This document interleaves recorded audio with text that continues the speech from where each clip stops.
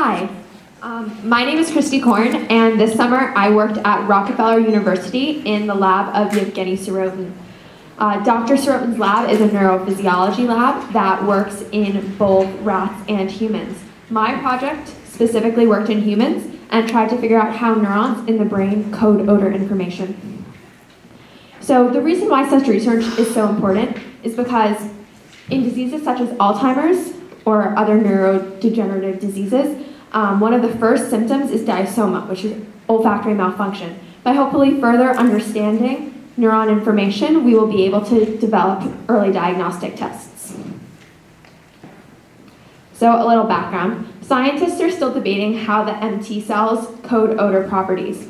The MT cells I am referring to are the MT cells in the olfactory bulb, which is the first region of our brain that receives odor information after the receptors in our nose. These MT cells are what tell higher portions of our brain odor information. Some believe these MT cells code in what is called a spatial code. This means that the rate at which these neurons fire and the shape of their firing is what tells higher portions of our brain odor information. Others, however, favor temporal code. A temporal code states that there is some cycle, and within that cycle, when the neuron fires is what relays odor information to higher portions of our brain. Since recent research has suggested that when it comes to humans and when it comes to the odor property of intensity or concentration, it is more likely that it is this temporal code that is used in mitral tuft cells. We decided to further examine the temporal code. One problem with when you're talking about a temporal code, if you're talking about a cycle, you need something to trigger that cycle. Since it is the distance between that trigger and when the neuron fires that is proportional to concentration and is what relays information to higher portions of our brain. Therefore, we hypothesized, we're trying to test what that trigger is, we hypothesized that that trigger is onset of inhalation. In order to conduct this experiment, we use a psychophysical analysis. This means that since there are no instruments that are available to us, or ethical, to use in humans to directly record neural information, instead we built a machine that would present a number of odor stimuli to subjects, and then we would record their perceived intensity. And based on changes in perceived intensity, we can then deduce information about the neural code.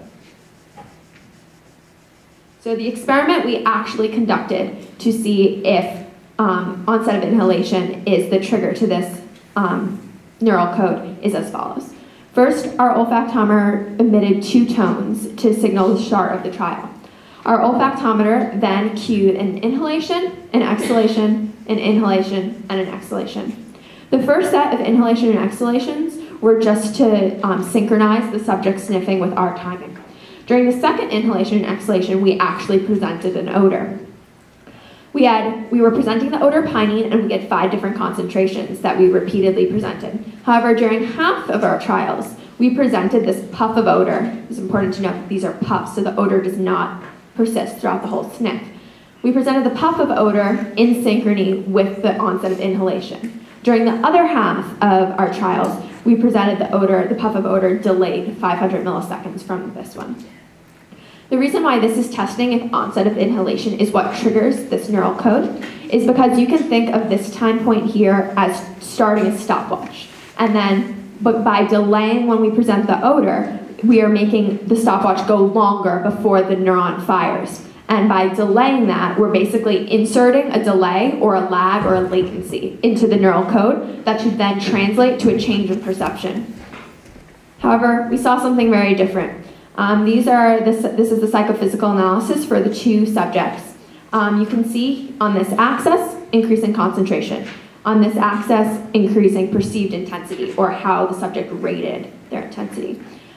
Each line, which on this graph is indistinguishable, on each line, one line represented one odor timing and the other line represented the other odor timing, or the delayed one. You can see that these lines are on top of each other and very close here, which means that the perceived intensity did not change for our 2 timings. So to work backwards, what this means is that since our perceived intensity for our subjects did not change, that means that that latency that we thought that we were inserting into the neural code was non-existent, which meant when we thought that stopwatch was starting, it must have started at a different time.